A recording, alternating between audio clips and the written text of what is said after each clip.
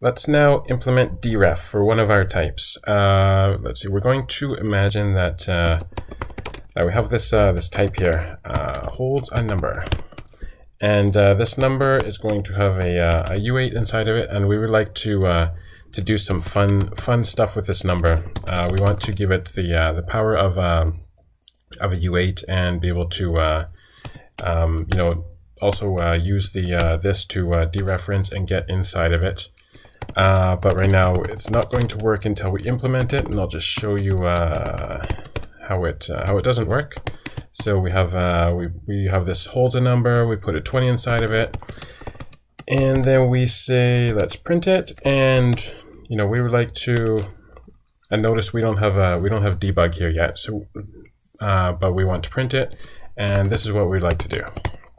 My number, and we'd also like to add 20 to it. So we would like to print 40, and it says, you know, this it cannot be dereferenced, which makes sense because it doesn't have the deref trait. So we're going to go to Deref and see how to do that. That's box. There we go. There's Deref, and you know, you need to implement Deref. If you're going to, well, the Deref method, if you want the Deref trait. And here it is. So you, first you bring it into scope, use standard ops Deref, and then, you know, we have, the best way to do it is to steal code and then try to see what it's talking about, and then do it for your own type. So we have implement Deref for Deref example. Well, this isn't generic anymore, so we don't need these T's. And type target, well, this is going to be a U8 because we would like to get at the U8 inside of it. And let's see, function self target. Well, we've got, and you can see how the associated type is connected. So once you say type target equals, you know, whatever, then it's going to connect self to target, and this is saying it's returning a U8 basically. And self dot value should be self dot 0. So because this is, you know, dot 0. So let's see if this works now. For, of course, not Deref example, holds a number. Let's try that again. And there you go. So there we have successfully implemented Deref, and so that gives us, you know, everything that we could want from a U8. And by the way, we're using this start to dereference because it's not a method. But if we go to the U8 type, we can see, you know, it's got all of these methods here. So let's say for example, we would like to use the power method. So we would like to say, let's say it's 10, and we would like to print my number to the power of 2. This is just U8, so we don't want to get too big or it will overflow. And you can see it. So we don't have to, you know, we're using a method, so it's going to dereference for us because we have Deref, and this gives us access to all of these methods, which is really neat. And that's basically all there is to it. You just think, what do you want Deref to give you? What do you want to have inside of it? And then you'll get all the methods for this type here. And then after that, you can do DerefMut if you need to do it mutably, and that is really easy. After you implement Deref, you go to, let's see, it's basically the same signature, and you can see there it is right there.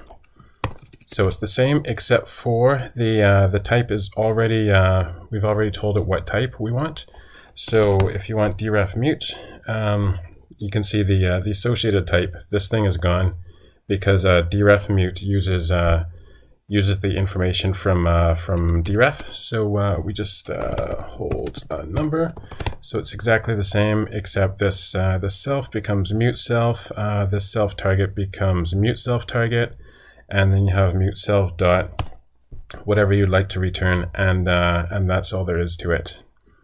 And I don't think it's going to complain. Implement, because I forgot to bring it into scope. DerefMut.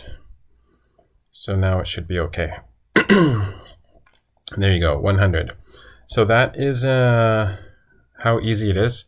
And then for the next video, I'm going to show you something funny because of this this note here. So it says, you know, it makes it, you know, it's really convenient. However, the you know, the point behind Deref is it's supposed to be for smart pointers.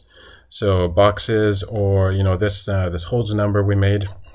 It can be used, for example, if you have like if you want to make your own like number type, your own integer type. So you have say an i32 and you want everything in an i32, but you want something different. You want to like implement your own functions on top of it, and so you would make like struct, you know, you could even just call it an i32, put an i32 inside, and then you know, implement deref, and then you would you know, implement some other functions on top of that. And that's one common way to do that, and that's definitely definitely like a smart pointer.